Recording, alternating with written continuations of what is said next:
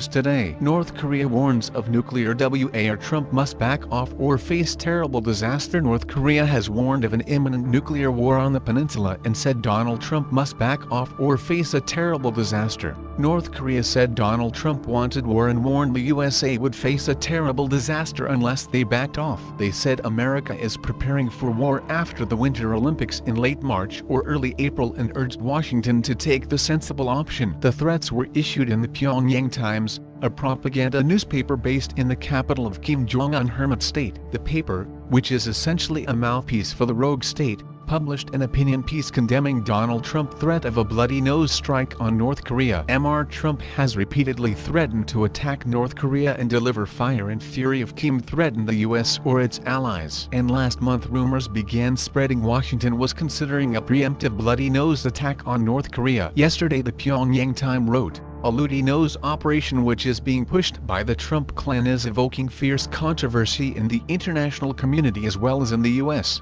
This is an issue that cannot be overlooked." They said America was not just considering a small attack military facilities but an all-out nuclear attack. The piece said, the US is speeding up preparations for a nuclear war in the peninsula. Most recently, the U.S. military has taken threatening actions. It arranged a drill to dispatch troops and equipment and a parachute drill in the mainland in simulation of contingency in the Korean peninsula. Such moves are a revelation of the U.S. bid to achieve its impure goal by force of arms and are nothing more than the desperate wriggling of the Trump clan who have been driven into a bay as they have sustained a crushing defeat in the nuclear showdown with the DPRK. The newspaper warned America any such move would be seen as a deliberate act of provocation and would be met with disaster. It said, "These are also a deliberate act of provocation aimed at spoiling the peaceful atmosphere created in the peninsula thanks to the DPRK active measures and efforts and diverting the current trend toward confrontation and war." Under a barrage of criticism at home and abroad,